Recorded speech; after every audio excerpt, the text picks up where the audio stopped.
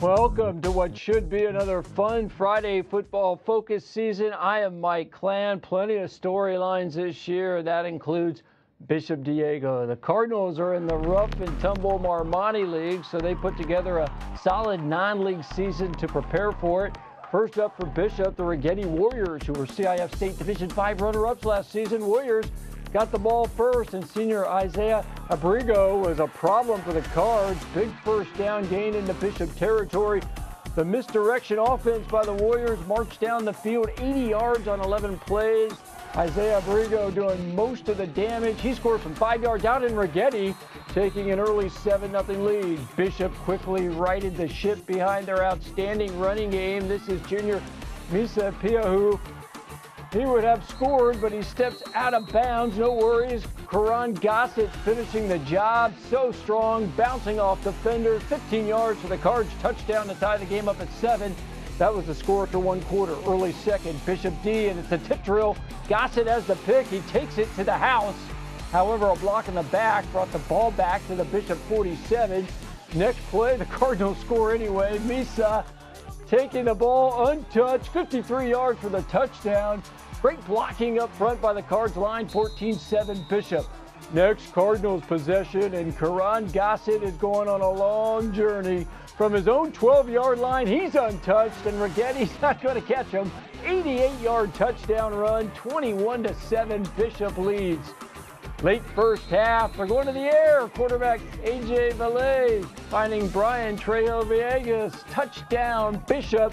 PAT no good. Cardinals run just 10 offensive plays in the first half, but still led 27-7, and they continue to dominate the rest of the way. They win it by the final score of 41-9. Next week, Bishop Diego travels all the way to Sacramento to play Capital Christian. Rigetti hosts Santa Barbara. Those Santa Barbara Dons with their last go-around with head coach J.T. Stone, who will leave after this season. His ninth at SB, he's relocating his family to Charlotte. Stone says this team is his most talented bunch. And remember, the Dons played for a CIF title in 2019. SB opening the season against North High School from Torrance. Kai Malt catching, great spin move. He takes the ball inside the red zone. Junior Evo Renteria calling his own number. He has the Dons' first touchdown of the year. Saxons respond. Trevor Keenan-Lagarde with the touchdown strike, but the Dons' offense was on point. Renteria has an absolute cannon. Our camera can't even keep up with this bomb. Winston Bartley can, though. He catches it, scores the Dons' touchdown. They led 13-7 late first quarter. Second quarter, Renteria, as soon as the defender gets near him, he zips the ball, and Kai Malt has it back in the end zone. Touchdown, Dons. Hey, North trying to keep up. Dylan Williams, the short touchdown run. This figured to be a high-scoring game, and it did not disappoint. SB on the ground, and Koa Herrera late first half with a big gain up the middle. 40 yards to the 10-yard line of North. Just before the half, Renteria showing great touch, and on the other end, a terrific grab by Kai Malt. He was spectacular in this one. 28-13 Dons, and they roll 48-19. Dons play their next 3 games on the road, starting with Rigetti next week. Well, San Marcos has a terrific running back in senior Andre McCullough. The Royals played at Morro Bay, and we sent the Rooster to the Rock. Hey, Michael, just like last year, Morro Bay and San Marcos meeting again in the first game of the season. You may recall the Royals won that one, but it wasn't too bad after that for Morro Bay. They went on to win the Division 6 CIF championship and then followed that up with a runner-up finish in the Division 7 state championship game, so not too shabby. For San Marcos fans, however, they're excited because, well, they've won 2 of the last 3. Let's see how this one turned out. New Pirates head coach Robert Doherty hoping to start the year off with a win. We pick it up here in the first quarter. Royals driving.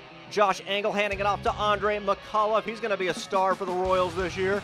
He's going to take off and go 41 yards to the house. That run lasted longer than Pete Davidson and Kim Kardashian.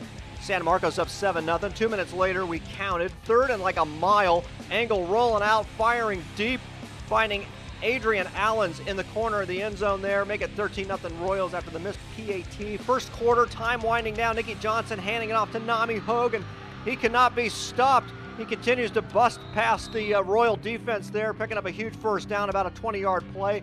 Then second quarter, same drive, Nicky Johnson can't find anybody open, and Dory was trying to find Morro Bay. Nicky Johnson was trying to find the end zone, takes it 15 yards to the house, and the Pirates now trail 13-6 after the missed PAT. A little later in the second quarter, Johnson on 3rd and 10 going deep down the field. No flight delays here. This one left on time and landed 30 yards down the field.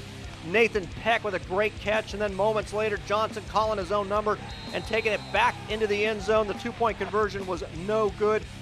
Morro Bay would trail 13-12 at the half. In the second half, though, it was all San Marcos as they get the win 35-18.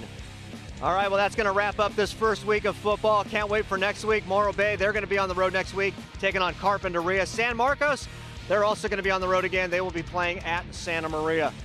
In Morro Bay tonight, Kevin Roos for Friday Football Focus. Mike, sending it back to you, my friend. All right, Kevin, good win for San Marcos. Hey, a thriller in Burbank. Those Pueblos played the Bulldogs fourth quarter. David Busso, short touchdown run. Now with a second left, tie game at 19 is a 46-yard field goal attempt by DP's Greg Triapathy, and it's good. What a stud he is. What a start for the season from those Pueblos. They're all charged up. Those Pueblos wins 22-19. Up next, stops at Napomo and San Ynez, plus the St. Joseph Knights. We're looking for a good night, stick and stay. That action on the way.